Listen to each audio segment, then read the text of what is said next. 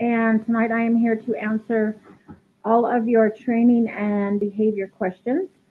Um, since we are using the newer platform that's working, yay! Um, please, when you log on or join, put your name and where you're from because all I see is Facebook user. And in order to enter you into the drawing, I need to have your name and what state you are coming from. I was going to do this at my office tonight, but I am actually just going to do it from my living room because my three dogs are crashed out on the couch and I have, hi Kayla, I'm going to start writing down names as you get on. Um, I have a board and train with me still from that's a separation anxiety dog, and so I either keep the dog, take the dog with me, and I didn't want to crate her because she still panics. So what's going on with him? Sorry, one of my dogs is like behind me. Um, we have Rosalie and Anita. I didn't know how many people would join tonight just because of Thanksgiving, so we may not go as long depending on how many people we have. But anyway, since I have four dogs here and one has separation anxiety, I figured it would be easier just to do it from here, and that way I don't like two dogs into work and they can all just be laying on the couch as I answer questions. So, um, oh, yarn it out. You have a pie in the oven. Awesome. So I have to admit, I had COVID for 2.5 weeks.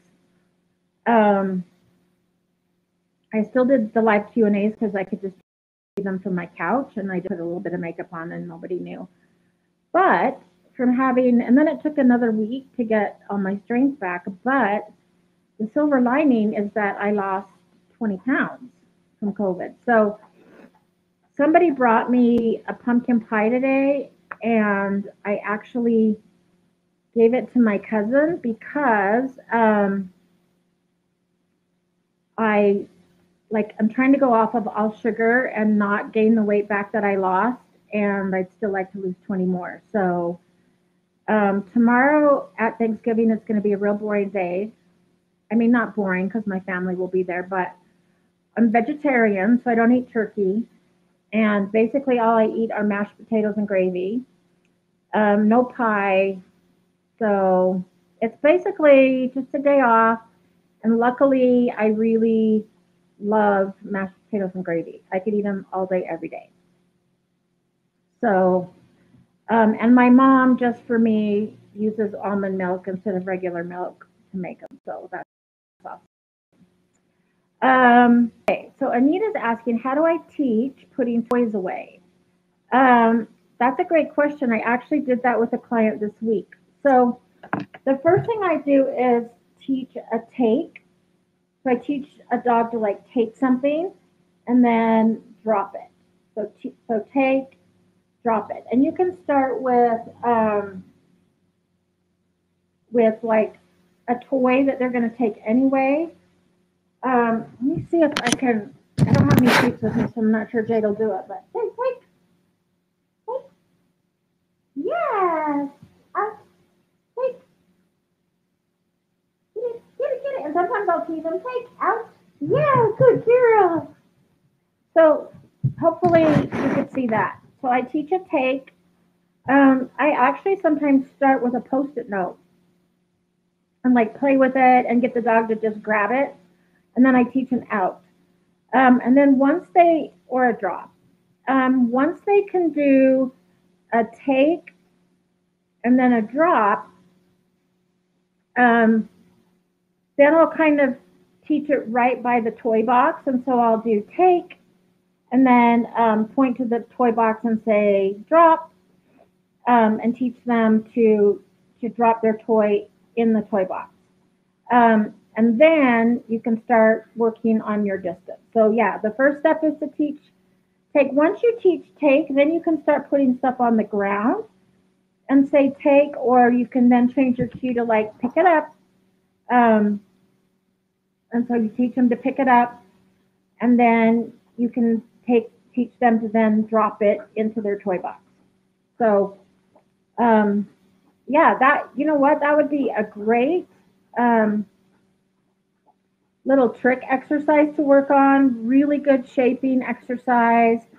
If you do it, please film it for us because I would love to see it. Um, and I actually worked with a client several months ago who had taught her dog that. And this was a dog that's very human aggressive. So it's like when I was sitting in the living room, I couldn't really like stand up and like praise the dog, but she showed me how her dog can pick up all of her toys and put them in the toy box. It was pretty amazing. So yeah, Anita, if you do it, film it. I'd love to see it.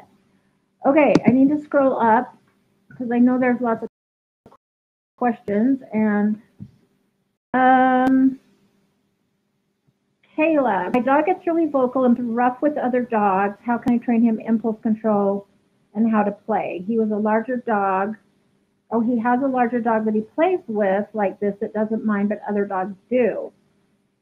Um, so what I do is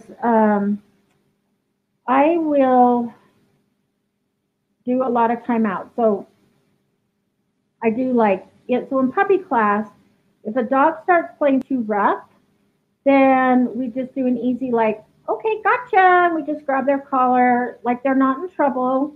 We just do a 1 minute timeout, let them calm down, and then let them back to play. Um, Another really good thing to do is if you know somebody that has a really good adult dog that can correct without being aggressive, um, that would be awesome. And if it looks like your dog's being violent, then you want to make sure, like if this is at a dog park and stuff, like some dogs just aren't a good fit for dog parks. So I usually prefer to have those dogs, do doggy play dates with one or two dogs, um, things like that. Because if it looks aggressive and violent, it could be that your dog's not having fun.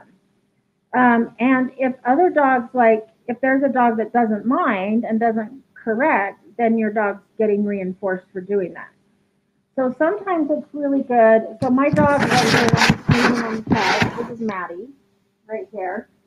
She's the one I use to socialize dogs like that because she has never been aggressive with another dog, but she is amazing about like correcting bad behavior without hurting a dog or being aggressive with the dog.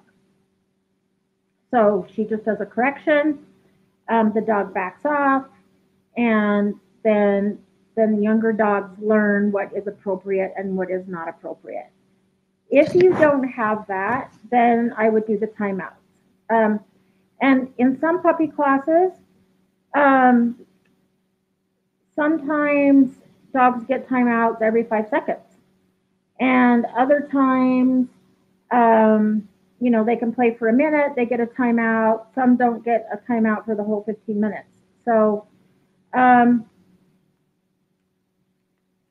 so it just kind of depends on the dog. And but one thing I have noticed is the more timeouts they get, the more they kind of learn that that behavior is not appropriate, and they probably need more time to like decompress. Also, if you notice that dogs, like a lot of dogs will play, and then they'll like stop for a second, and they might do a shake off. Um, but if they pause, I usually praise them for that because that means they're like giving themselves a timeout. And so I'll say, "Oh, good dogs, good timeout." So I just praise them for that because they're kind of giving themselves a little break. So, um, Oh, thank you. Yes, I'm sorry I had COVID too. At the time, it was the worst thing in the world, but now, um, the silver lining is I got a jump start on my diet, so it was good. Okay, Sarah, my puppy is suffering from separation anxiety. How do I start to correct this? Okay, that's a great question because if you were here at the beginning, I have a separation anxiety dog with me right now that's doing board and train. Um, and when you say separation anxiety, like what does that look like? Is your dog like barking, whining in the crate, or is the dog like having accidents, destructive, things like that?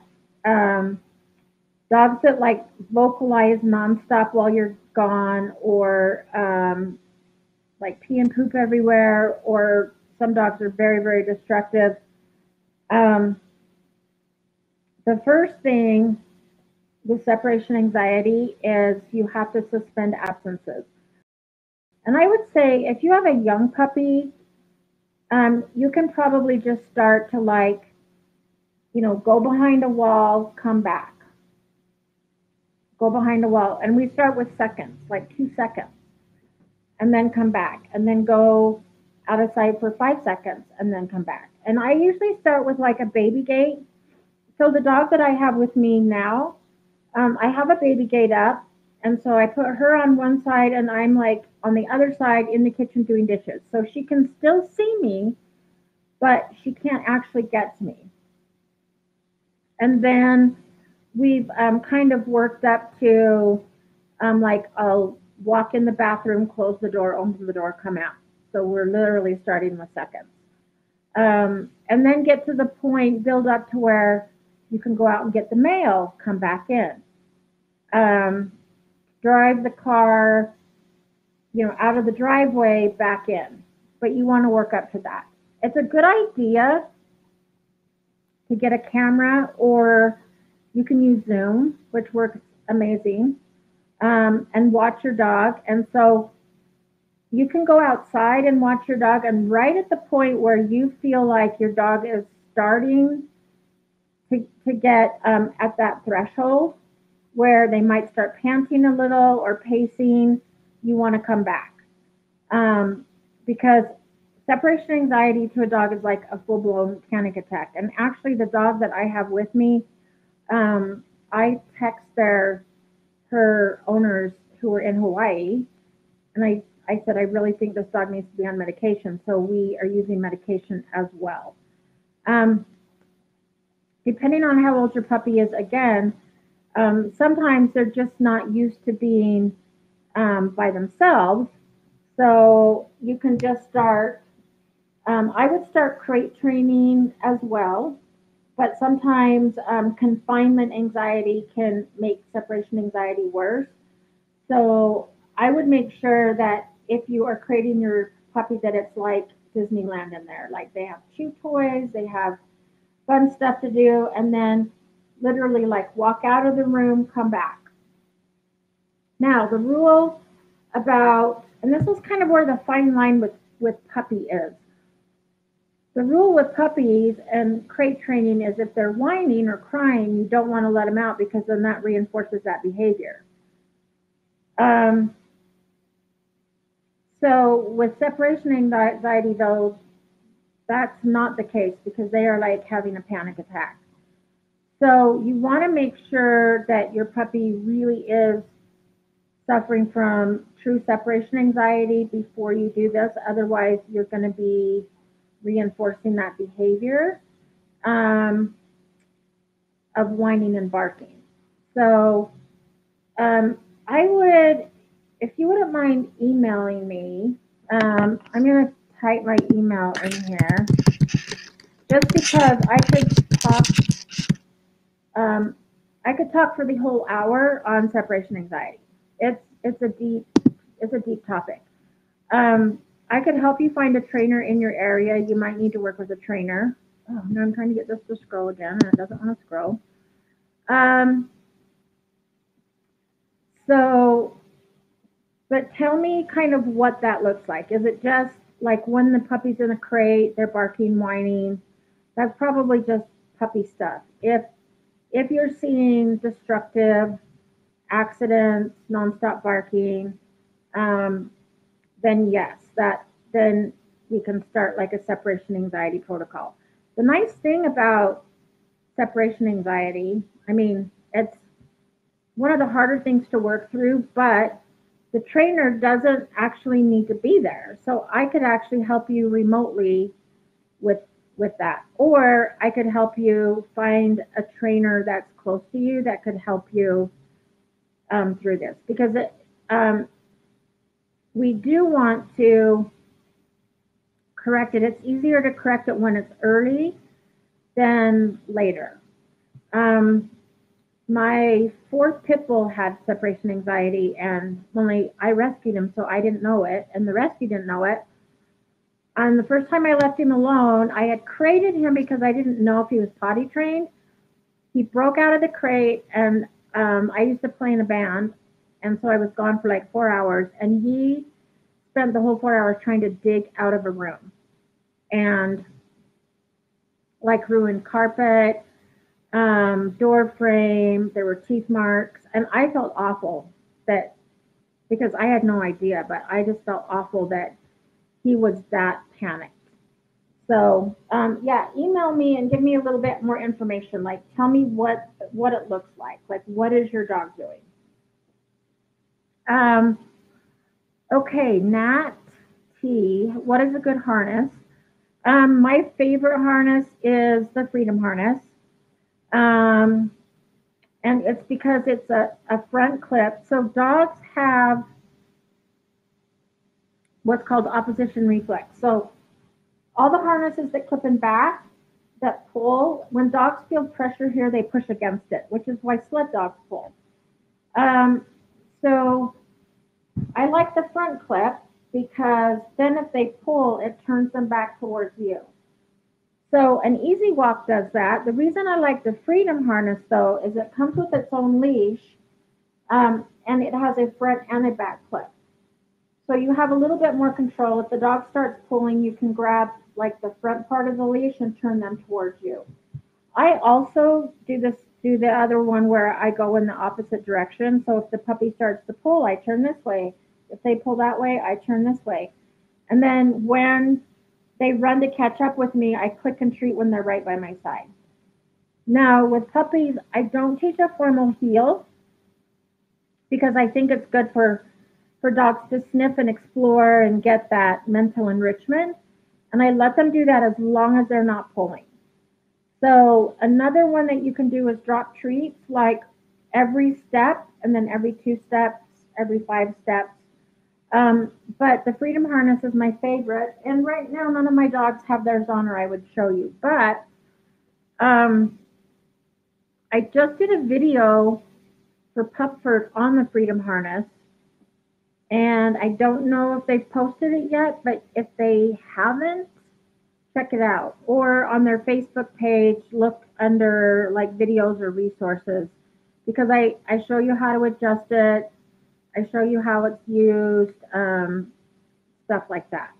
So I was really excited when Pupford started to sell them because you can get them on Amazon, and you can get them right from the people that make them. But the last order I did from them, it took like 8 weeks to get them. But it was because of COVID, and they had a short staff. So I like that Pupford is selling them now, and so you can get them quicker.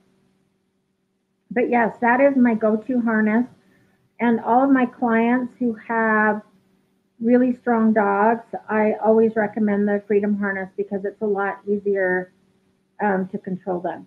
And then if you want to give your dog more freedom, you can unclip the back and then the handle actually slides up and your dog more freedom. But then if they pull, it'll still like turn them back towards you so that they can't pull. Okay, Travis. So when you guys ask your questions, don't forget to put your state. So I need your name and state to be entered into the drawing. Okay, struggling with behavioral issues from person to person. My pup listens to me perfect, but struggles listening to the wife. Play bites her and is even too misbehaved to walk alone for her until I'm off work. Um, okay, I see you have another one underneath. I'm trying to get it to scroll. 6-month-old lab.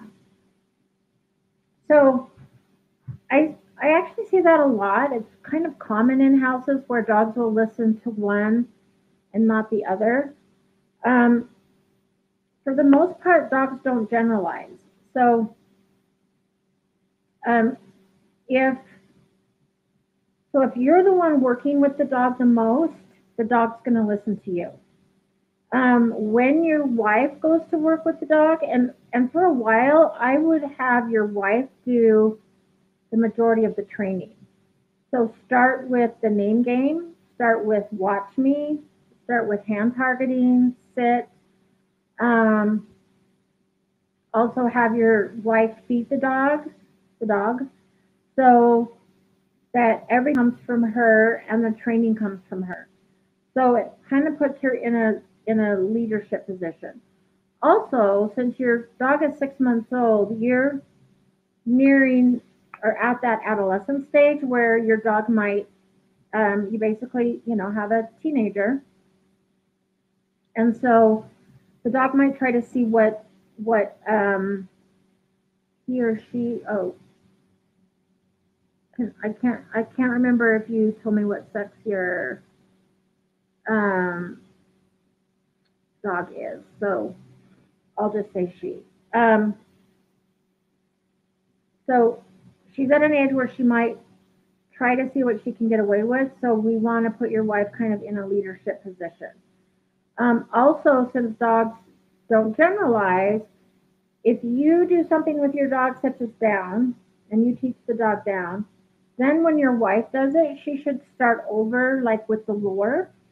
Um, because just because your dog does it for you doesn't mean that the dog will do it for your wife. So whenever you change criteria, meaning that you train with a different person or different place, then you want to lower another criteria, which means like make it easier, start over with the lure, um, things like that.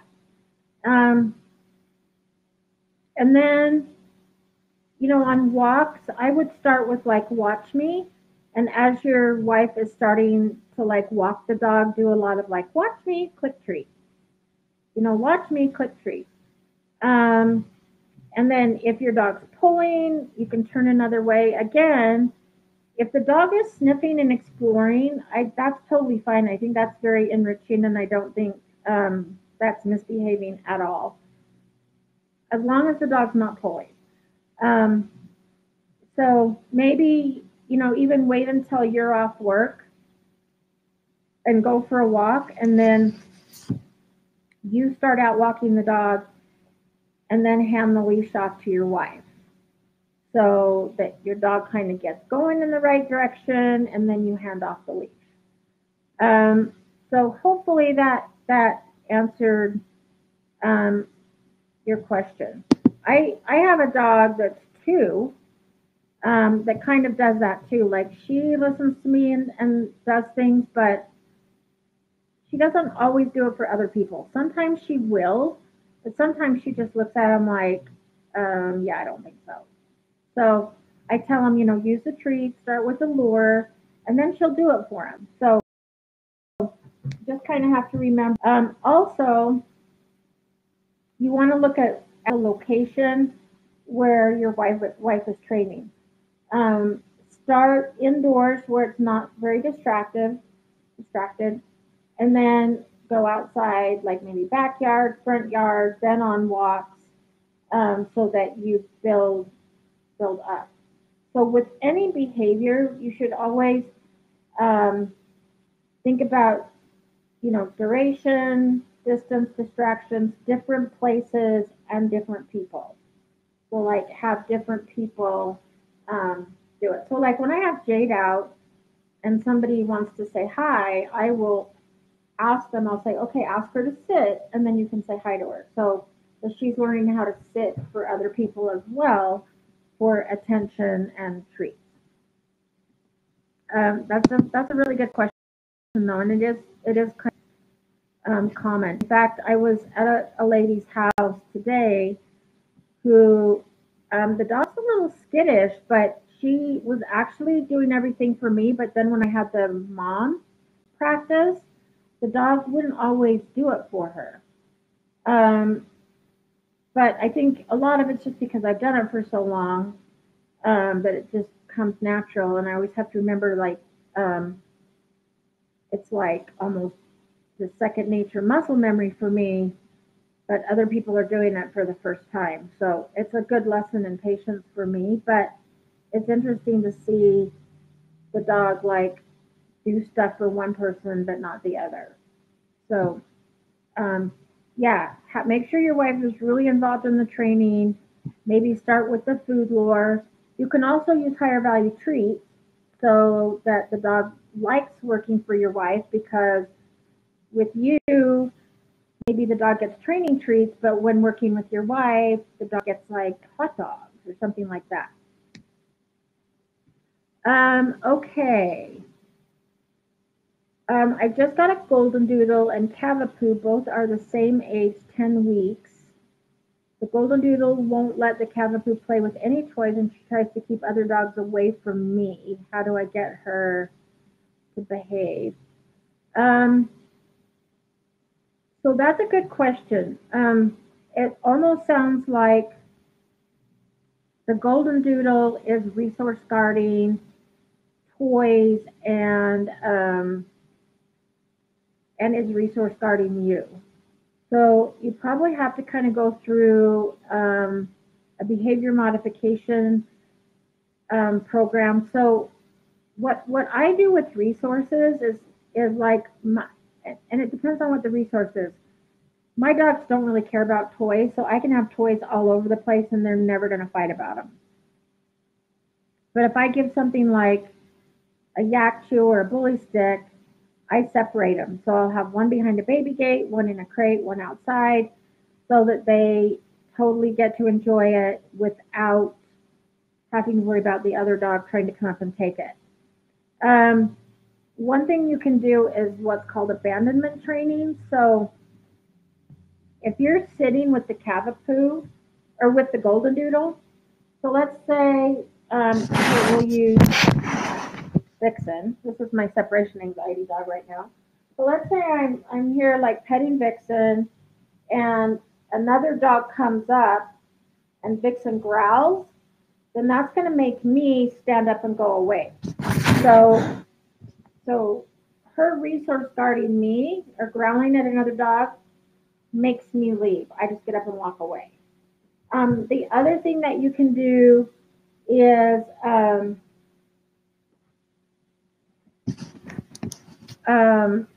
make it so that good things happen when the the cavapoo gets close. So like you can put the golden doodle. I would do a back tie or tie the dog to something so the golden doodle can't go after the cavapoo. But then have the golden doodle, with a toy, walk the cavapoo by, and if the golden doodle stays calm, toss a treat. So that in the golden doodle's mind, it's like, oh, good things happen when the cavapoo walks by because I get treats. And you want to start at a good distance where the golden doodle is not going to react and then slowly decrease. Now, I consider it normal body language, like if a golden doodle has a bone or a toy and kind of does a lip curl or a growl, that's just that dog's way of saying, hey, this is mine, you need to back off. But it's not okay to like attack another dog or things like that. Um, and you can also do the same thing with you. So if you have somebody to help you, so it's like the cavapoo's over there, the golden doodle's right here, and it's like just notice the dog and treat. and treat. And then have the Cavapoo get one step closer and treat. So that again, in the Golden Doodle's mind, it's like, oh, good things happen. I get treats when the Cavapoo gets closer. Then if the Golden Doodle growls, you get up and walk away. So that behavior makes you leave. Um, so those are just going to give you like some ideas. Okay, when I get my pup, I'll be raising him to be a service dog. Do you know how to train a dog to warn you about different attacks? For me, it would be migraines and panic attacks. Oh, it is so interesting that you would ask that question because this little girl right here, the black one, hey, look over here. So she's actually being trained to be a migraine alert dog because I get migraines. So it can take up to 2 years, and you have to do a lot of work on public access. So being able to take your dog, into public places.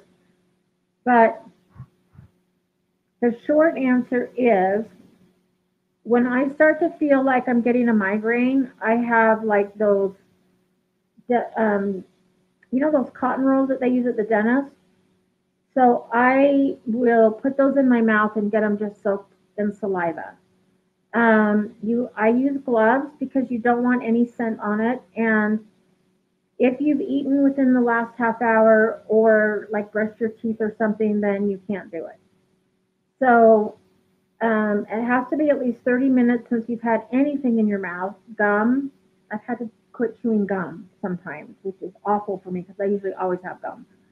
But you can't have just brushed your teeth or eaten or chewed gum because what the dog does is detects the chemical changes in your body.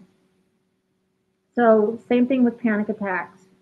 They start to detect the chemical changes. So I'll just use migraine because that's the one I'm most familiar with. So after you get your samples, then you can either use tweezers or I usually just use rubber gloves. And then you put it in a baggie, put it in another baggie, so you double baggie it, and then put it in it has to be like a good Ziploc bag. Then put it in a Tupperware and put it in the freezer. And then mark the date because they're only good for 6 months. So then you can start, when we work on it, like I'll take one sample out. And I started with just 2 boxes. So I put the sample in one box and I would bring my dog out, let her sniff the boxes. And if she stopped and spent more time on the one that had the sample in it, I would click and treat. So that she starts to learn that when she alerts on that sample or on that scent, that she gets rewarded. Then you have to teach your dog an alert. So whether we were doing like touch, like only my leg, like touch and hold, but she actually did an alert a week and a half ago where she got really restless and she was pawing at me. So we might change her alert. I don't know yet. But so yeah, you do teach an alert as well. Um, you can also teach her to pick up cues on like panic attacks. So that if there's certain things you do before you have a panic attack, you can teach that kind of to the dog as this is your cue to do this. So if you see me doing this, I want you to do this. So like I'm working with a guy right now who has really severe PTSD, and when he starts to get anxious, the dog will actually stand in front of him and push against him. And so it just kind of is like deep pressure therapy, and it helps calm the guy down. So the dog can tell when the guy starts to get anxious, and you can teach them to like sit on your feet or to push against you, things like that. So um, yeah, there's a lot of aspects to that, and just understand there's no guarantees in behavior. So like not every dog will work. Um, but you want to start the basic obedience stuff for public access, and then when you feel a migraine, um, or if you know that you're getting a panic attack, like do the same thing. I don't know if you get like physical cues or um, that you could use. If not, do the same thing, but just keep your swabs different. So just say like, these are my migraine swabs, these are my panic attack swabs. Keep them in the freezer. And when you use them for training, you actually want to use them when they're still frozen.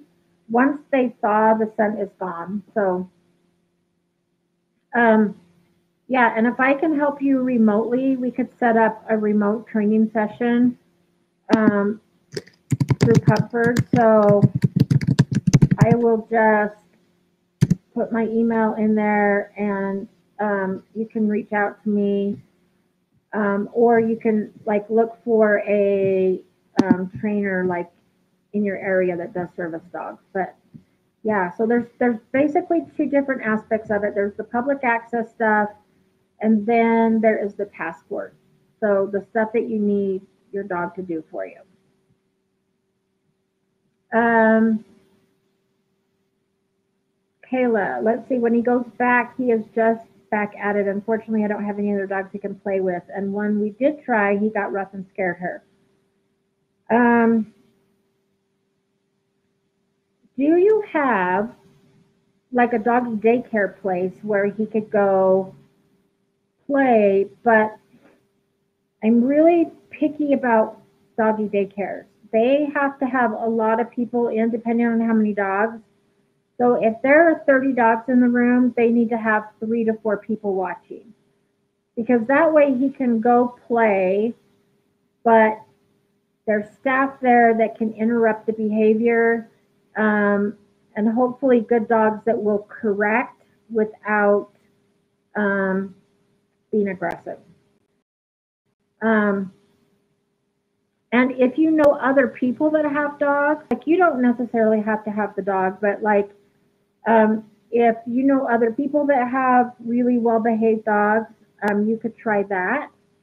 Um, Otherwise, you just have to kind of keep at it, like keep doing those timeouts, and just letting them know, like, hey, if you play that rough, you're going to get a timeout. Because what happens is the dog can actually go over threshold, and I've seen this happen where they play really rough, and then they get playing too rough, and the next minute, they're fighting.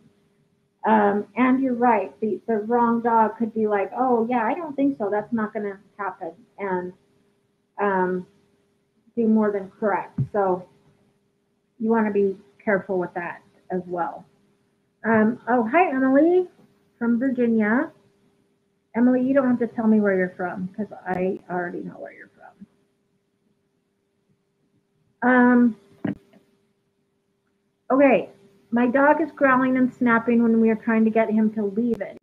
He knows the command, but if he doesn't want to give it up, he will start growling and showing teeth. Any suggestions? Yes. So one thing that you can, so with Leave It, and I think I teach it a little bit different than Zach George if you're doing his videos. Um, when I do Leave It, the reward is always of equal or higher value than what I'm asking the dog to leave. Because if he's got a bully stick and I'm asking him to leave that, and as a reward, I'm just going to give him a milk bone, he's going to be like, yeah, I don't think so. I'm keeping the bully stick. So, so what I will do is I'll start with something in my hand. I should have brought my treat back in. Then I could show you. It's in my car.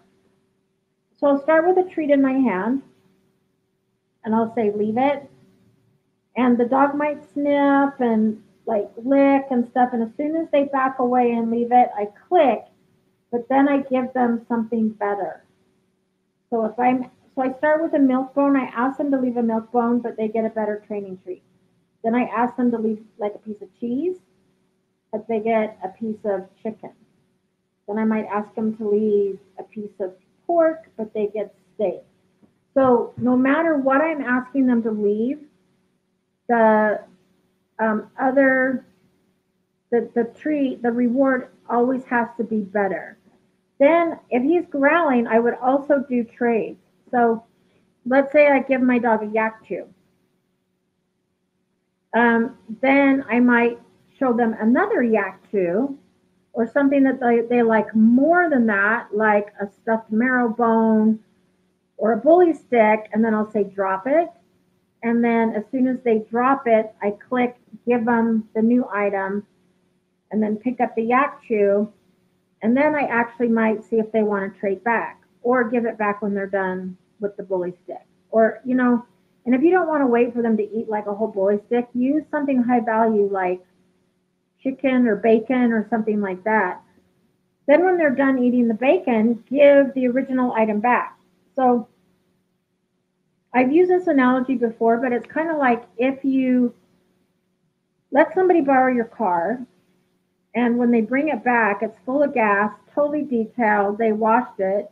You're like, oh, heck yeah, you can take my car. It comes back better than when I gave it to you. That's what we want the dog to think. So it's like if you give up your whatever you have, I'll give you this, plus I'm going to give you your original item back. So to the dog, it's like, oh, heck yeah, you can have it because I get this, plus I get this back. Um, but I do that different because trades are different than leave it. Trade is like, drop it, I'll give you this, and then sometimes I'll give you your original item back.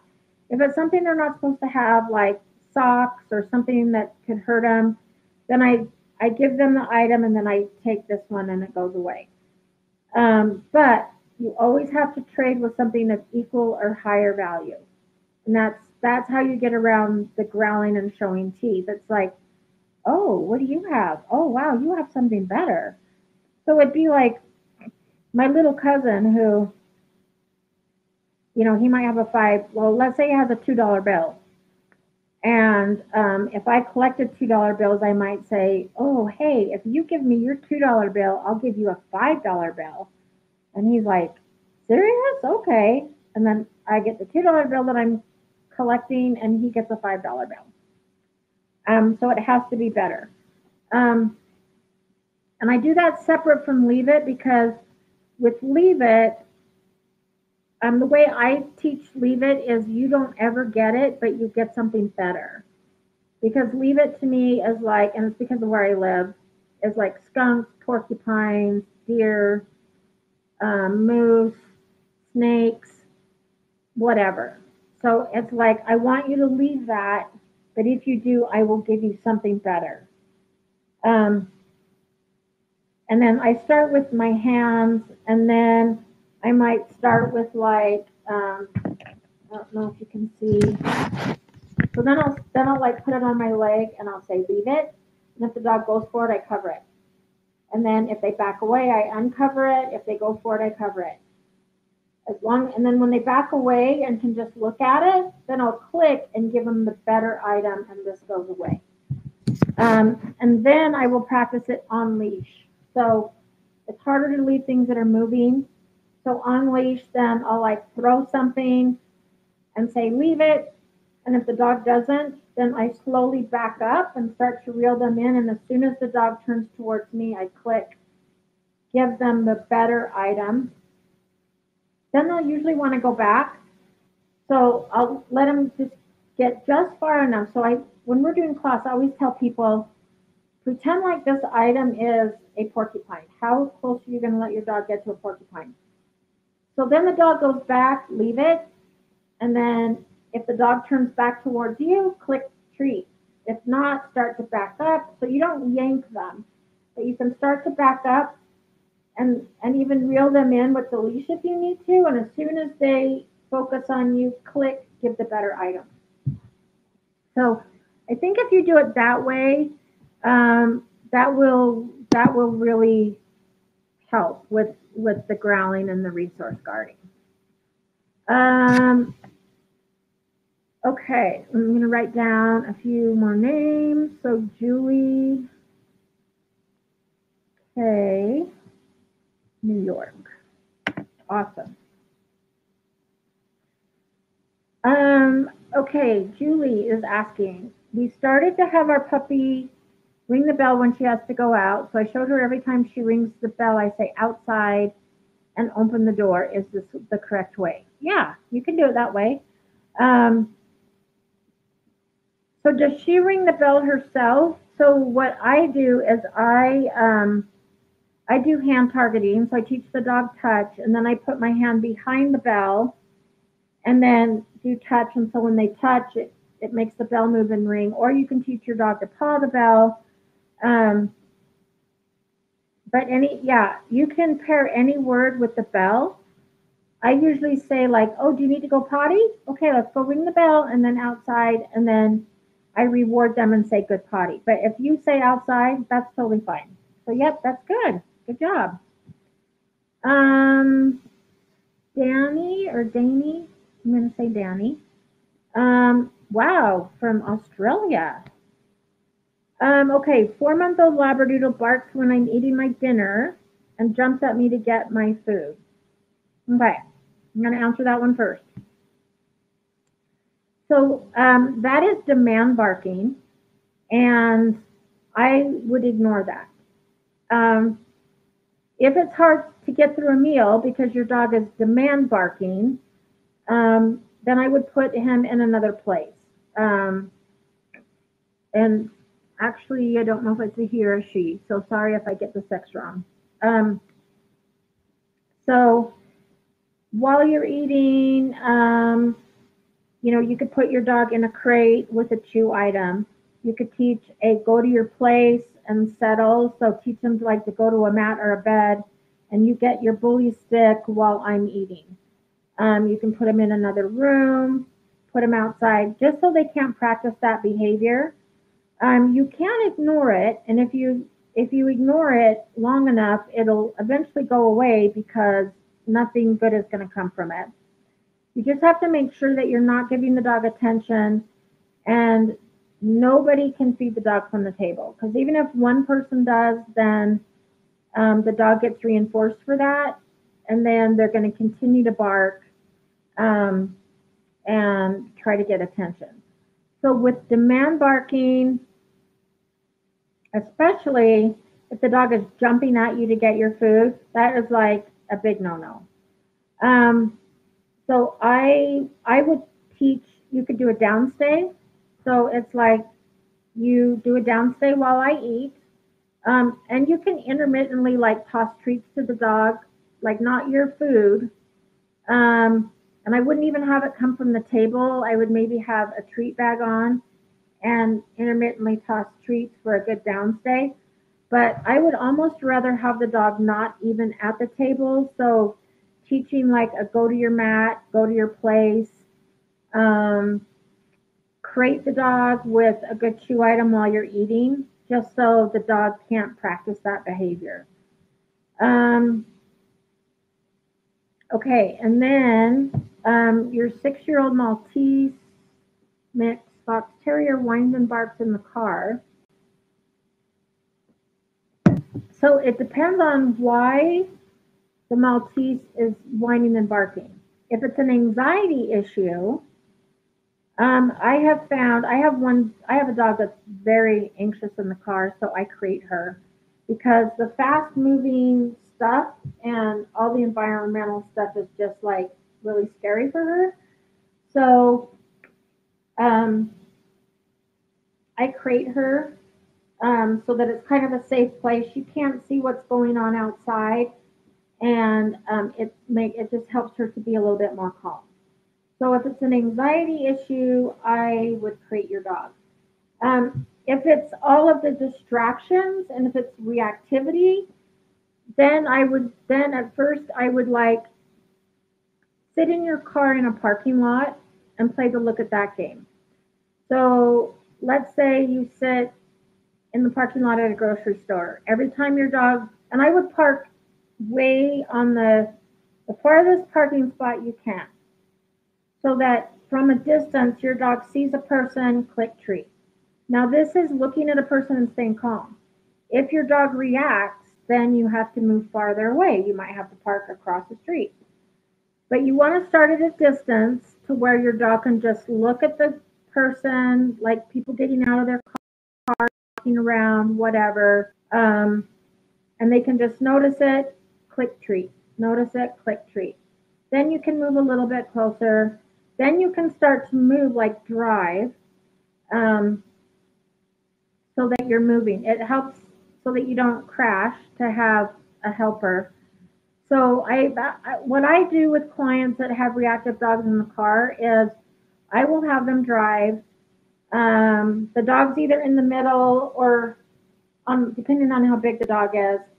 And while she's driving around, I'm like, oh, look, there's a person. Click treat. If the dog starts to bark, I have the owner turn and go the other way so that we increase distance. As long as the dog can just stay calm and like, oh, look, there's a person. Click treat. Oh, look, there's a car moving. Click treat. So we're teaching the look at that. But with one person driving, we can kind of control distance a little bit so that if the dog does react, then we increase distance. If the dog can stay calm, then you can start to decrease distance. So again, it depends on why. If it's an anxiety thing, I would try crating. You can also do medication. So if you know you're going to be in the car, you can do like a situational med, which just means you give it to your dog like an hour before you're going to go in the car, and it can help with anxiety. You can try the crate. But if it's a reactivity thing, then I would do the look at that. Okay. The right way to potty train an 8-week-old puppy. Yes. And before I forget, let me write down Travis, because he just told me where he's from, so I don't want to forget. In Canada. Okay. Actually, Travis, you still qualify. So they don't ship outside of the USA or Canada, but Canada still works. So you are entered into the drawing. Okay, so what I do with an 8-week-old puppy is the first thing is I start to crate train, because most dogs will not potty where they sleep. And then you want to let the dog out first thing in the morning, half hour after eating, after a nap, after a training session, and after a play session if it's indoors. The more active a dog is, the more they're going to have to potty. And then I would take the dog out every half hour, 45 minutes to an hour, depending on your dog. If the dog goes out and doesn't potty, I put them back in the crate, because you don't want them to like them not potty outside and come in and go inside. Then if the dog does potty and goes number 1 and number 2, then they can come in and have like free access. I would still supervise, because puppies are going to get into things and chew and stuff like that. You can also tether the dog to you. So clip the dog to your belt loop, and then you can kind of tell when dogs start sniffing and circling. It's like, oh, do you need to go potty? Let's go outside and go potty. So I had a client today that showed me the coolest app, and I didn't get the name of it, but I bet if you have an iPhone or if you Google it, you could probably find it. But what it is it's kind of like this log, and so she can log like what time, like all she does is get in. So we were training, and I said, I think your dog might need to go poop, because I could just tell by the way she was walking. So sure enough, she went out and went potty. So she put it on her app and just put like pooped. And so then the app keeps track of like, okay, the dog went at this time, this time, this time. So it's most likely that the dog's going to go again at this time, and it sends you an alert. It is the most awesome thing I've ever seen. And so it can keep track of potty schedules. Next time I see her, I will get the name of it. But I've always I've never had that. When I had puppies growing up, and when I board and train puppies, I just do it this, my normal way. If you don't catch your dog having an accident, then, sorry, I had to make sure I had all four dogs here. Um, if you don't catch your dog, there's nothing you can do after the fact except clean it up. Um, if you catch your dog having an accident, then you can interrupt. I usually say, hey, and I'll clap my hands, not loud enough to like scare the dog, but just enough to kind of make them go, like just a startle response, because then they'll usually like stop going, and then you can immediately take them outside and say, okay, go potty. Um, so if you can't supervise, the dog's in the crate. As long as you can supervise, and again, you can tether the dog to you or just have them in the same room but watch them. Um, like I could tell with this dog because we were training, and then all of a sudden the dog went off to the other side and started sniffing, and I noticed like the back legs were kind of stiff, the tail was stiff, and sure enough, she did need to go. Um, so yeah, if you catch them, interrupt, take them outside. Um, but yeah, I try at the beginning to take them out like every hour. And you can, like, you could keep your own log. Like, you don't need the app even. Just say like, okay, at 9:45 the dog peed, and then kind of notice when she goes again. So then it's like, okay, so you're going about every 45 minutes, so I'm going to take you out every 45 minutes. Um, then when they go outside, when they first start to go, praise them, say, oh, good potty. So you're praising for going outside and in an appropriate place. The reward is actually relieving your bladder or your bowels. So, like, that's the reward for the dog. But you can still give a secondary reward as a treat if you want, which most people do, because then it's like a treat to the dog for going potty outside. Um, so, yeah, just first thing in the morning, after eating, after naps, after play sessions, after training sessions, and then almost like every 45 minutes in between, depending on the dog. So that's how I do it, and it's always worked. So okay, now I've got to get this to scroll again. Okay, let me write a few more names down.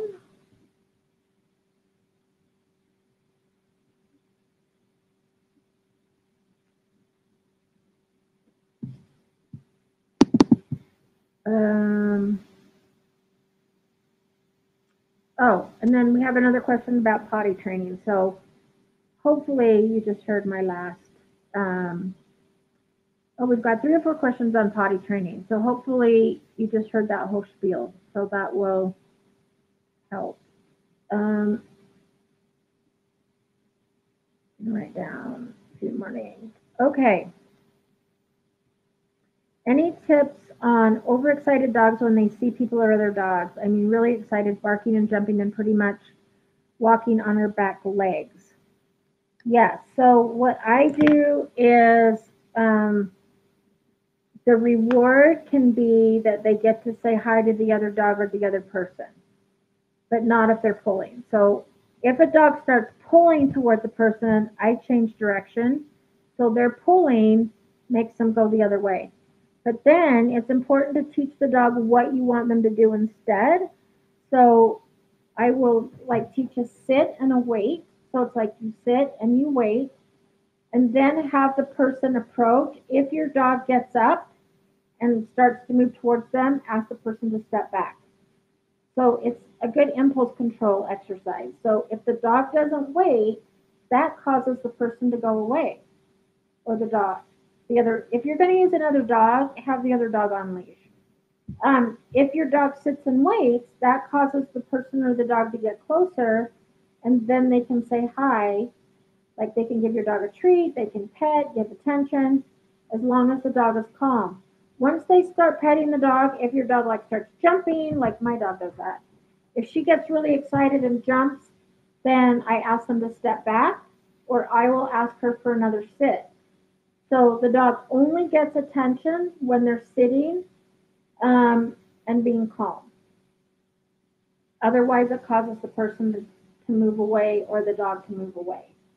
It's actually part of the canine good citizen task. The dog has to sit and wait by the owner's side, and a stranger has to approach. And if the dog moves towards the person, then the stranger backs away. And then if the stranger can come all the way up and say, "Hi, can I pet your dog?" And if the dog like stays there, then they pet him, they say hi, and that's a pass. If the dog moves, it's a fail. So yeah, I basically teach impulse control. So, if you wait, then yeah, they'll come up and you can say hi to them. If you don't wait, they're going to go away.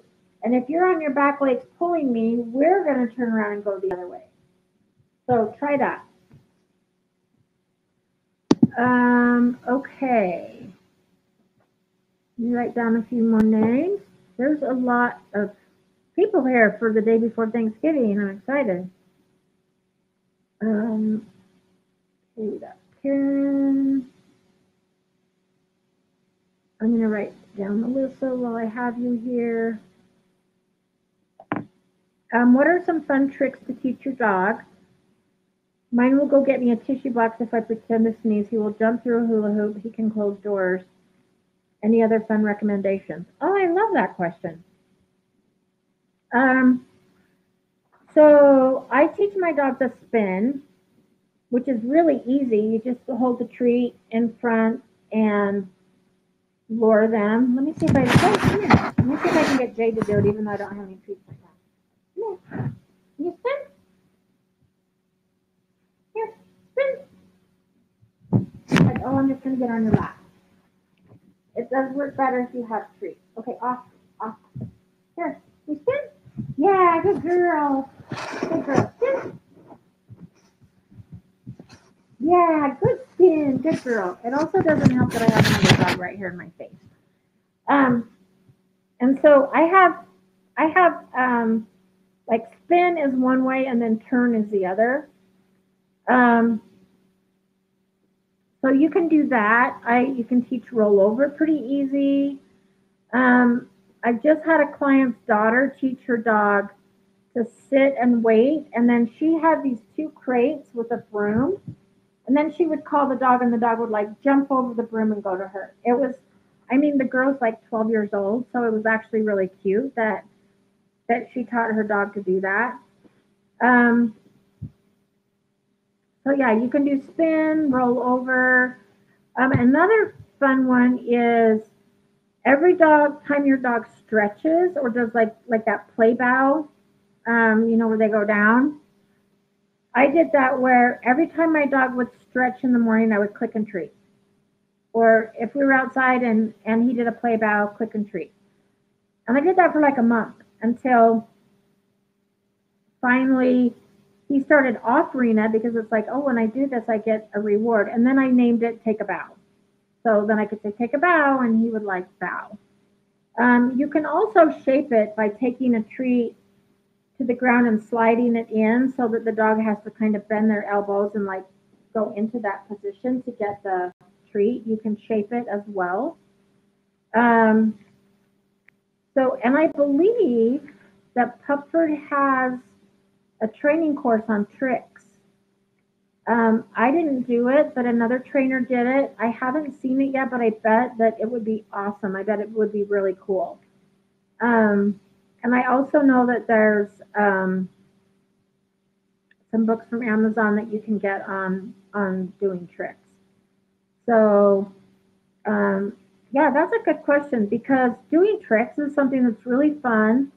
It's very good for your dog because they have to use their brain. And anytime you do shaping exercises, it's really good for your dog's brain. It's something you can do right now with COVID and you have to social distance. If the weather's bad and you can't get outside, it's good to do as well. So I have that same girl is now trying to teach the dog to like go open the fridge and get out a drink. And that's a little more advanced, but it can totally be done. There's a thing called reverse chaining where you teach the last thing first. So like first you would teach the dog to gently grab a drink, like do the take, and then then you can teach bring it to you. Then you can teach the dog to open the fridge door. Although I don't know if I would teach your dog that if you give them free roam of the house, because then they might do it when you're not home. We did that with a service dog once with a kid that was in a really bad motorcycle accident. And so we were teaching the dog how to bring him a drink. And it was funny because the dog would take it and would grab it, but one time he grabbed it too hard and punctured it. And since we'd been practicing, it got shaken up, and then like this was like spinning and spraying Diet Coke everywhere. So you have to kind of be careful with that. But that's an awesome trick, that to bring you a tissue box. I think that's amazing. Okay, if I think of other tricks as I'm going along, I'll chime in. I'm trying to think if I like teaching my dogs. I mean, I teach my dogs to speak on cue, but that's because I use it for training sometimes. So I will teach them to speak. I can't remember, the other stuff that I do, but if I think of it, I'll chime in. Okay, so need help with my pup jumping on guests. Okay, so hopefully you heard my spiel before, but I'll kind of go through it again. So remember that dogs will do what works for them. So if they jump for attention, and if they get attention, even if it's somebody saying, hey, get down, get off, that's still attention. So you need to tell your guests, like, turn your back and ignore the dog until the dog has 4 on the floor, and then you can tell the dog to sit, and the person can then say hi when the dog's sitting. If the dog then gets excited and jumps up again, you tell the person to turn their back, and you tell the dog to sit. So today I was actually in the grocery store practicing with Jade, and there was a guy who said, oh, she's so cute. Can I say hi? And I said, yes, as long as she doesn't jump on you. If she jumps, I want you to stop petting her. So I put her in a sit, and the guy started petting, and then she did kind of jump up a little bit, so he backed off. I put her back in a sit. It worked beautifully. So yeah, and the important thing is that everybody, it needs to be consistent. A lot of people will come over and say, oh, I don't mind, I love dogs. And you're like, well, but I'm trying to teach the dog not to do it. Because it's confusing to the dog if they can jump on some people, but not other people. So yeah, it's called negative punishment. So negative means you're taking something away, which is your attention, because you want the jumping not to continue. But then you've got to teach the dog what you want them to do instead, which is sit. Because if the dog is sitting, they're not jumping. They can't. If a dog is sitting down, they can't be jumping. So that's the best way to do it. Okay, this is a good question. Dog barks at the doorbell and then barks at guests upon entry. She quickly stops once they come in and say hi to her, but she sounds terrifying. Her hair spiked up when this all happens. Okay. So the piloerection, which is the hackles going up when you say that her hair spiked up, all that means is the dog is aroused by something. Or is like, so we even see it in puppy class. Like the dogs get overly aroused and their hair spikes up. Sometimes when they see another dog, their hair can spike up. Sometimes it can be like, it's just kind of like they're taking notice of something, or they just notice something in their environment. So the first thing I would do is desensitize your dog to the doorbell. So the way I do that is there are free apps you can get, or you can use YouTube. And you start with the volume really low. And when you play the doorbell, as soon as your dog hears it, it's treat, treat, treat, treat. When the sound stops, the treat stops. So doorbell equals treats. No doorbell means no treats. If your dog can stay calm, then you raise the level like one notch, which is nice when you do it on your phone because you can just do your up button like once. And so you're gradually increasing the volume, but um, and then if you're like say at a certain volume and your dog barks, then back off on the volume. So you're starting really soft and doorbell equals treats. When it's quiet, the treats stop, and then you slowly increase the doorbell. So that desensitizes them to the doorbell ringing. Um, and then you can start to teach the dog what you want them to do when they hear the doorbell. So I usually will teach like a go to your place or a sit wait at the door. So when they hear the doorbell, choose a spot, sit, wait, and start to open the door. If the dog moves, the door closes. So when I teach this, I put a sign on my door that says dog in training, thanks for your patience. I'll probably close the door in your face, don't be offended, something like that. So if the dog moves, it's the same thing with the greeting. If the dog moves, the door closes. If they wait, the door opens. You can invite the people in and then say, okay, go say hi. And then you can release the dog to go say hi. So yeah, the first thing I would do, desensitize the doorbell, and then teach the dog what you want them to do instead. Another thing that you can do is Google Karen Overall's relaxation protocol because it teaches a dog to be calm on a mat with increasing distractions. And one of those is knocking on the door or ringing the doorbell. So you literally start with the dog being calm for 5 seconds, then 10 seconds, then 15 seconds. Then you slowly add in distractions like clapping your hands, turning around, walking away, knocking on the door. So, if I just knocked and my dogs all stay quiet. One kind of woke up like, oh, I just heard something knock, but I'm going to go back to sleep. Um, so you could do that too. I will type that into the chat thing just so you know what to Google. Um, so you can try those. But yeah, I would desensitize first to the sound of the doorbell, and then teach your dog either go to your place um, or do the relaxation to teach them to be calm when the doorbell rings. And then I usually don't let the dogs like greet somebody until um, until they're calm. Like if they're all excited, I mean they can be excited, but they just can't be jumping and stuff on people or barking. Okay, I'm trying to get this to scroll again. I don't know why I have so many problems.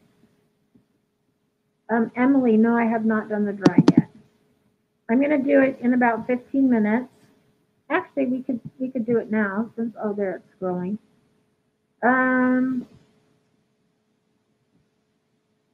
So Anita, can you recommend a car harness that would be safe if accident occurred? I don't know the brand of car harnesses, but I know there's a lot of harnesses like on Amazon where you have a harness and it actually clips into the car. Um, so the dog stays in one spot. I personally, well, I can't say that I do that with every dog because I don't have room. One of my dogs always rides in a crate, but she hates riding in the car, so it's less anxious for her. So having your dog in a crate is going to be the safest because even if the crate gets tossed out, your dog's going to be more like secure inside. Um, but I honestly don't know any brands of car harnesses. But if you look on Amazon or even probably Chewy.com might have some, and just kind of look and see, look at the comments and see what they say. I have never used them. So my dogs usually just lay on the back seat and then one's in a crate. So, okay, let's do the drawing. And then if we have a few more questions, I'm happy to stay and answer.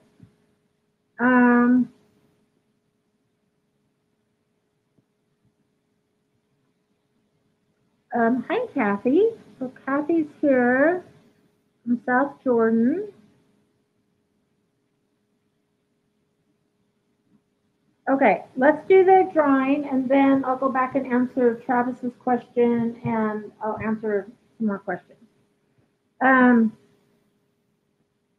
Okay, so I've got to put all of these in a bowl and draw. Okay, so today's winner is Ashley Hunsberger from Ohio. So congratulations, Ashley. If you email Pupford at hello@pupford.com, let them know what flavor of training treats you want. I will also email them tonight and let them know you're the winner, and they will send you a free bag of training treats. So congratulations, Ashley.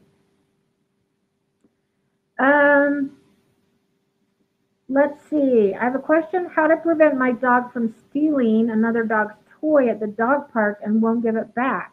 Oh, very interesting. So I would teach either a leave it. If you see your dog going to steal another dog's toy, I would teach a leave it.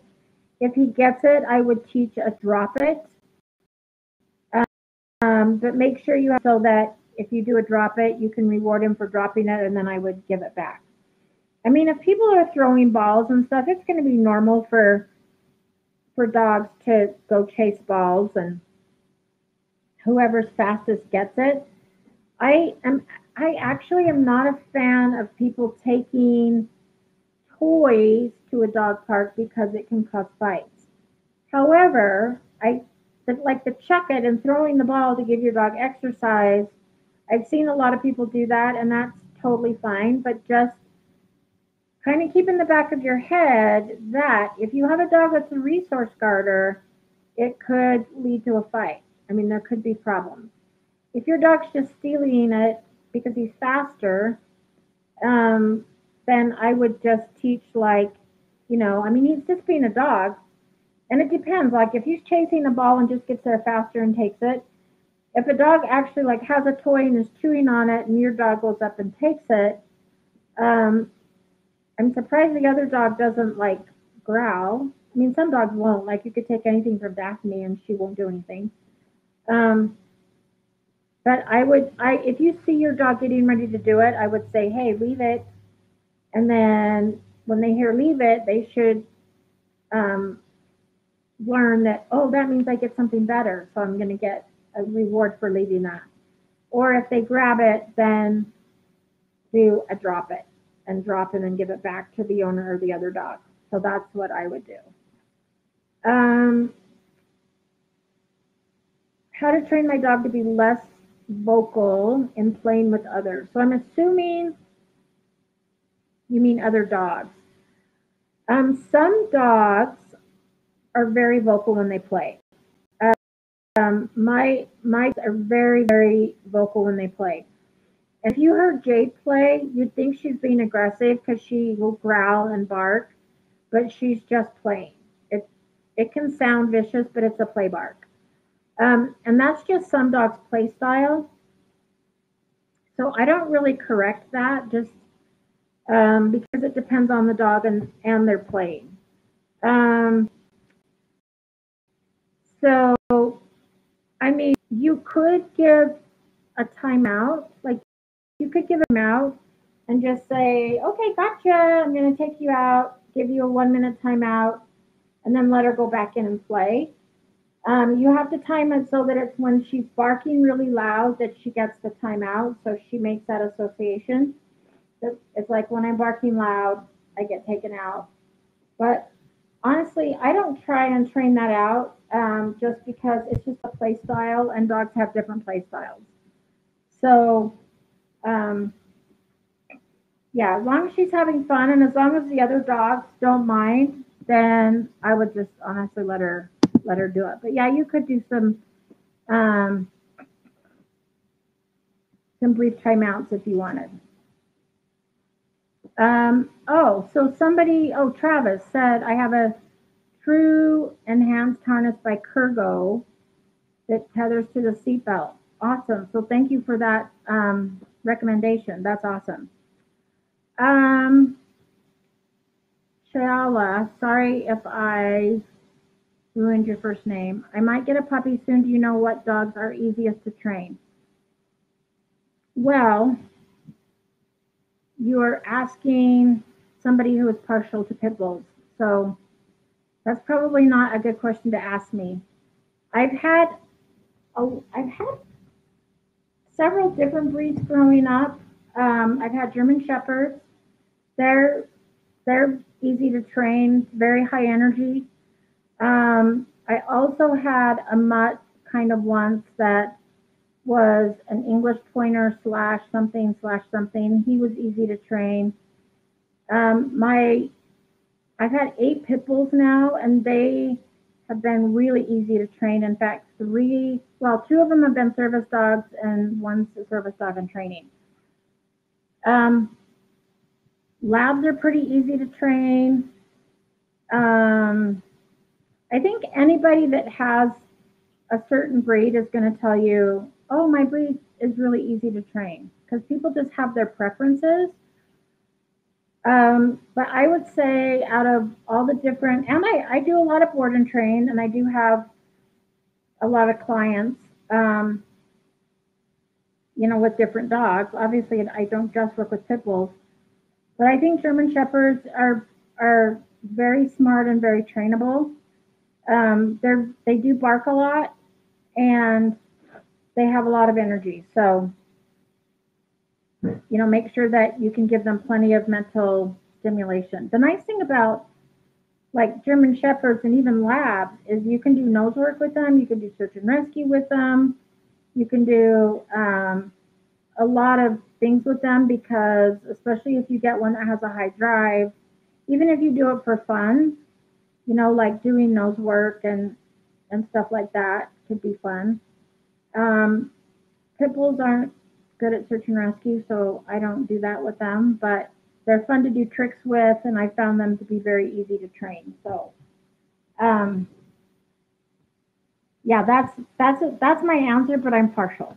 So, anyway, um, yarn it out. Yeah, it would be great if they teach tricks on channel. On YouTube, there probably are YouTube videos on teaching tricks. So if you type in like how to teach tricks, I'm sure there's tons of videos on that. Just make sure that they're using science-based methods and no like corrections, no like choke collars, or um, we don't want anything that molds the dog, meaning like pushing on them to sit or forcing them to do something.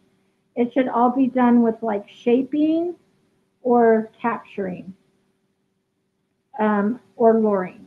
So, um, yeah, I have a book that I got on Amazon, and the reason I got it is because I went to a workshop and this lady was there, and I think it's called 101 or 100 Dog Tricks. I honestly haven't gotten that far into it, but um, you could check that out too. So, Travis, you're talking about the unwanted jumping, but can you invite them to jump only on cue? Yes, and I actually do that. So with Jade, um, I do say up, and I'll tap my lap and allow her to jump, and then I'll say hi to her. But then I also teach. I'll teach up, and then I'll teach off, and then when she gets off, she gets a treat up. So we practice up, off. So she knows the difference. I mean, that's how I kind of teach the off. And then to teach the off, like I put a treat right in front of her nose and lure her off. And as soon as her feet leave me, I click and treat. But when greeting somebody else, I put her in a sit. And then if she does jump, I do an off. But absolutely. I don't think I would do it with a really young dog because we don't want to confuse them. But once your dog like isn't obnoxiously jumping for attention, then yes. And I do that with my dogs. I do teach them an up and I teach them an off. So yeah, because I have bad knees, so I like it when they, I can invite them up and then I can set them and stuff like that. So yeah, absolutely.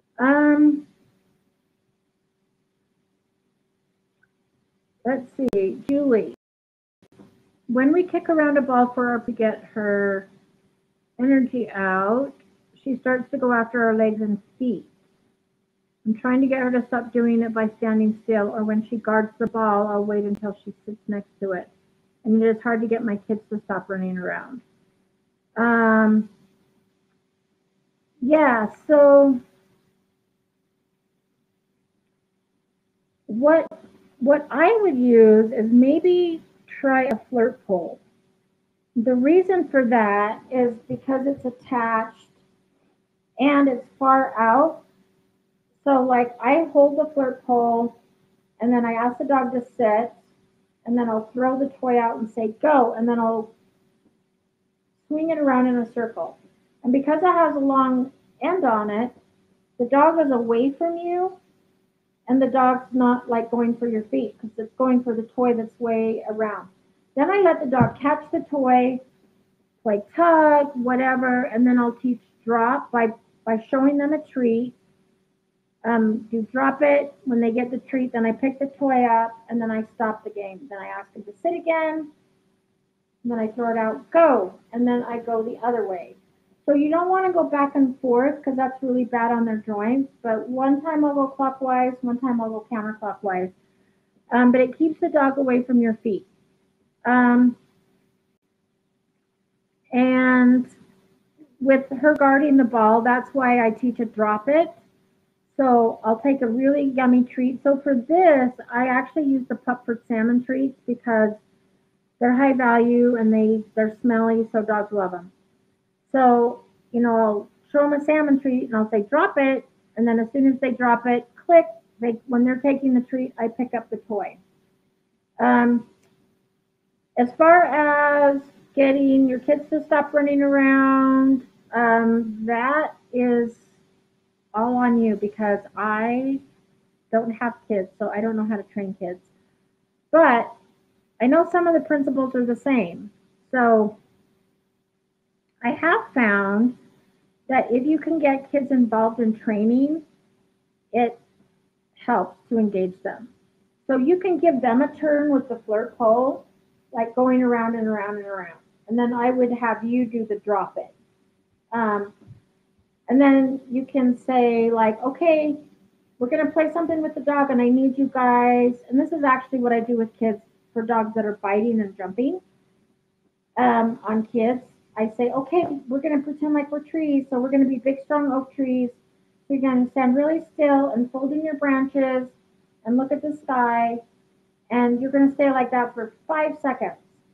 And so if you involve them and help them to, to think like, oh, I'm helping with training, then they're more likely to do that.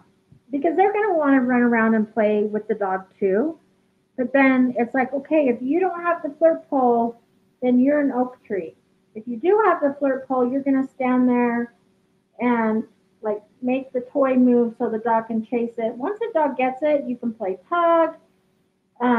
You can do that, and then I would have the adult do the drop it, um, and then you pick up the toy, and then another kid gets it, and then it's their turn, and the kid that just did it becomes the oak tree.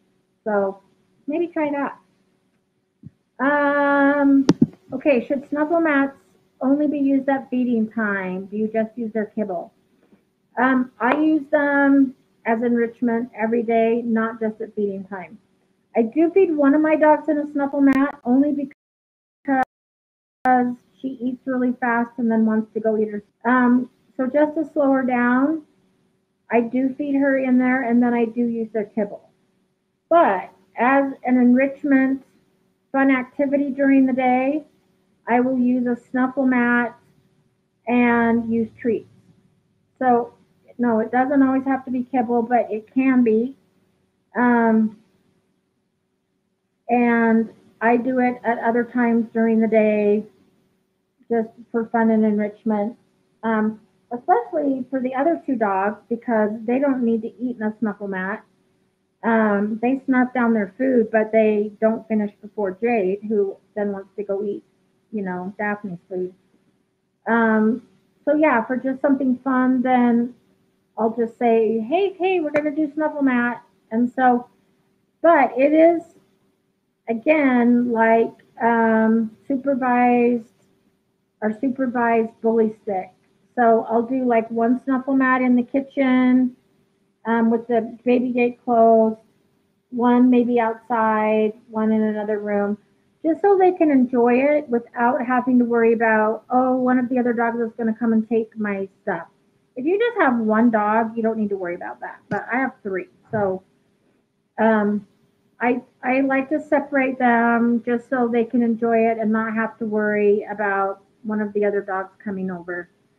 Um, so yeah, I do it at different times of the day. I do it on days when we're having really bad weather and I can't get them out because it's really good enrichment. And so if I'm doing it as an enrichment activity, I will use treats. If I'm doing it at feeding time, then I use kibble. Um, oh, Danica, how do you stop a puppy from digging? Okay, so there's a couple things you can do. Um, One thing is to have a designated digging spot, or you could do like a sandbox like you would do for kids and fill it with dirt or whatever. You can hide toys in there, hide treats in there, and then if you see the dog digging somewhere, redirect them like this is where you dig. Kind of like potty training. You interrupt, show them where their digging spot is. If you hide stuff in the sand or the dirt so they have to dig through and find their treasures, it's going to make it a lot more fun to dig in that spot. The other thing you could do, we used to do this at the rescue, is we got one of those big kiddie pools and we filled it with rubber balls, like about this size, like all different colors. Not that the dogs don't care what color it is, but we fill it with balls, and again, we'll hide treats and toys and stuff, and the dogs love to jump in there and dig through the balls and find the treats and the toys. Um, and it's not as muddy like if you have a sandbox outside and your dog's digging and it's wet, that can get messy. But the pool thing works. So either do the kiddie pool with the balls or have a designated spot. You could even have, if you don't have a sandbox, like have one designated spot where the dogs can dig. So like I recently moved my dog's swimming pool um, on the other side of the yard where it's closer to the water so I can fill it up. So I have this big dead spot on my lawn where the pool used to be, and the dogs like to dig and lay in it because it's cool. So I let them dig in that one spot. If I see them digging somewhere else, I'll just interrupt, say, hey, and then I bring them over like, here, you can dig right here. So I have one designated digging spot for that. Um, okay. Okay, well, we love the flirt pole. I know, I do too. I love it. And I bought the expensive one off of Amazon before Pupford came out with theirs. So I bought a bunch from Pupford to sell to like my clients because I like that they're retractable, so they're small. Because I have this huge flirt pole in my car that doesn't really fit anywhere convenient, but the nice little retractable ones I can stick right in my bag and then pull it out. So yeah, I think the flirt poles are great. You can also make your own. They wouldn't be that hard to make. Maybe for me because I'm not crafty, but it's just kind of like a fishing pole. Um, okay, my 8-month-old female lab attacks my 6-year-old male lab when on the way outside. How to correct this? Um, So is it happening like at the doorway? Because sometimes when you have closed spaces, so you see this a lot like in stairs or in doorways. So whenever you have like closed space and if a dog feels like they can't escape or they can't get out, um, then sometimes that can do that, or that can cause that. Um, so what I would do is when you get to the doorway, ask the dogs to sit and wait, and then let one dog go through and then another dog go through. So have them like go through separately. Um, and um, you could also leash them, but have them on different sides, do a sit and a wait, and then say, okay, let's go, and then take them both out, but on opposite sides. Um, so you could try that too. I would also do some impulse control stuff with the lab, the female, the puppy, um, where you do sit and wait, allow the 6-year-old dog to go out, and then reward the puppy, and then let the puppy go out.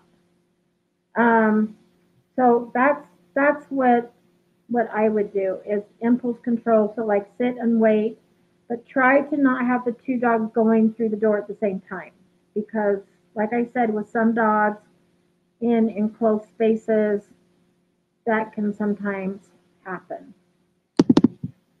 Um, okay, let's see. How to stop your dog to bark at other dogs. Oh, thank you, Julie. If you guys are leaving and don't want to stay for all the questions, happy Thanksgiving. Have a happy holiday. Everybody stay safe. Um, so thanks, Julie. And then I'll answer a few more questions. How to stop your dog to bark at other dogs. So for that, I like to do the look at that game. So I start with if you have a friend with a nice mellow dog that can help you, awesome. If not, go to a parking lot like at a vet clinic or Petco and start at a distance to where your dog can just look at another dog and not react. If your dog barks, you need to increase distance. So start at that distance where your dog can notice another dog but not bark, and then do the look at that game. So it's like look at the dog, click treat. And I do use a clicker for this, and I'll explain why. So it's like look at the dog, click treat. Look at the dog, click treat. So you're clicking for the dog just noticing the other dog and not reacting. Then your dog will start to like hear the click and learn to disengage and be like, oh, I heard the clicker, where's my treat? Um, and then eventually the dog will like look at a dog, oh, look, I just saw a dog, where's my treat? Then you can slowly decrease distance. So, but one step at a time. When I do my reactive dog classes, sorry, I'm getting the hiccups. Um, it's funny. I'll say, okay, move one step closer, and some people will go 1, 2, 3, 4. Like that's not one step, and the dog could go over threshold. It's literally one step at a time. Then go one step closer, and then like look at that. So if you have a helper, it's easier because then you can control distances better. If you don't have a helper, then you could practice at Home Depot, Petco. If your dog starts to react, then just say, let's go, and you're going to do a turn and go. You're going to turn and go the other way. But as long as your dog can just look at another dog, click treat. And then slowly decrease the distance. We do this over a 6-week course, and by the end of 6 weeks, usually reactive dogs can one step at a time get closer and then come up and greet one of my dogs. So it really does work. Um, and I think this is you saying something else. I'm having a hard time scrolling again.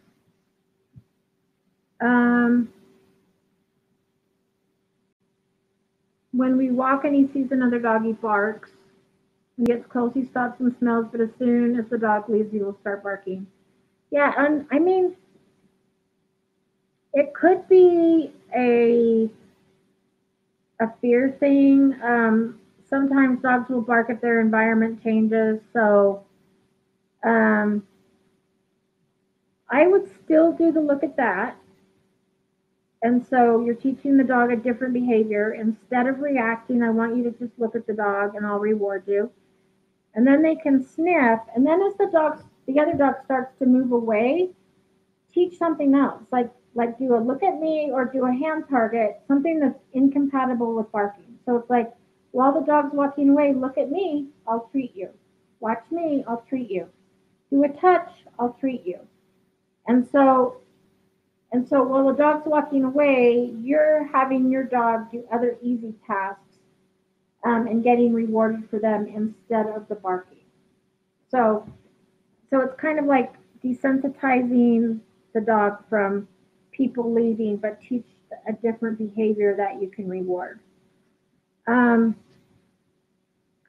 okay, I am losing my voice, so I'm going to answer one more and then probably end for tonight, but I'll be back next Wednesday. Dog bolts in and out of the car. How do you stop this? We drive a minivan. Oh, so can't close the door fast enough to teach weight. Um, can you use, well, so if your dog bolts and you have a minivan, I would use a crate and then teach weight as you open the crate door. If the dog starts to bolt, close the door. So I would teach weight that way first and have your dog ride in a crate in the minivan and teach weight. Um, and then the minivans that I've been around, you can actually control how far they open. So you can do weight and then just start to open it. If the dog starts to move, then you close it. If it's like the electric one that just opens on its own and you can't control it, um, then I would start with weight at home. So like wait at the door, wait in your crate, wait while I open the door. If you move, I'm going to close the door. So I would teach weight outside of the minivan first at different places, different doors, and then see if you can transfer that over to the minivan. I'm trying to think of the minivans I've been around. Do they have do they open from the back at all? Is there a door that opens or is it just the two that slide? Um, you could theoretically, you could have the dog on a leash. If you have another person to help you, have the driver hold the dog on a leash while you open the door. And then if the dog's pulling, you just keep doing weight, and then when the dog is sitting there calmly, then then you can release the dog to come out. But yeah, that's a good question. That might be hard with a minivan. I'll have to see who I know with the minivan and see if I can work through that. But I would definitely teach weight in other situations first. So front door, different doors in your house, crate, things like that. Teach you really good weight, and then move it over into the minivan. Okay, I'm going to answer one more. I do this every week. I'm going to answer one more just because it's on puppy biting, and I get asked this a lot. So I'll hurry and answer this one. So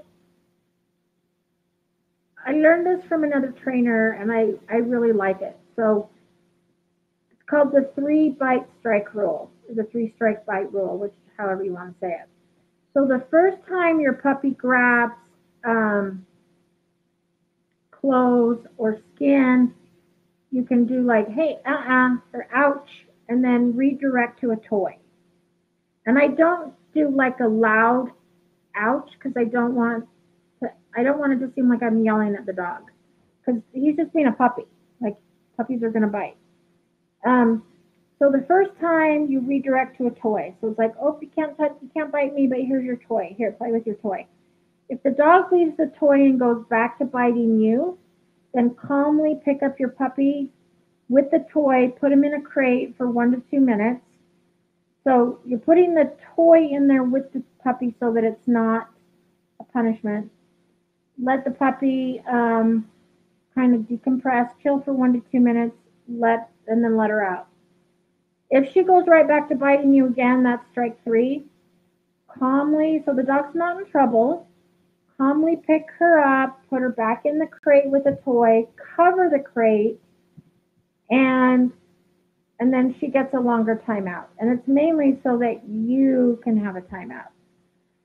When puppies get that riled where they just want to bite, bite, bite, bite, a lot of times they need a nap, they need some chill time, they're getting overly excited.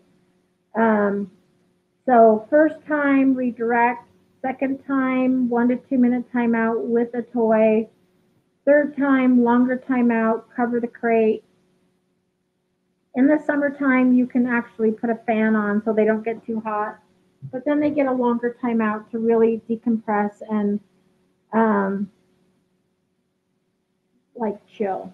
So that's what I do. So thank you everybody for joining. We had a lot more people tonight for being the day before holiday than I thought we would. So I'm glad everybody came out, and congratulations again, Ashley Huntsberger from Ohio. You're our lucky winner tonight for the free training treats. Um, and if I didn't get your question answered, I'm sorry. I do try to get on the 30-day Facebook group. I try to do every day except Sunday to answer questions. So you can put your question on there, um, or join me next week and same time, 6 o'clock Mountain Time, and I'll try to get your question answered then as well. So everybody have a great holiday. Stay safe. And thanks for joining, and we'll see you next week.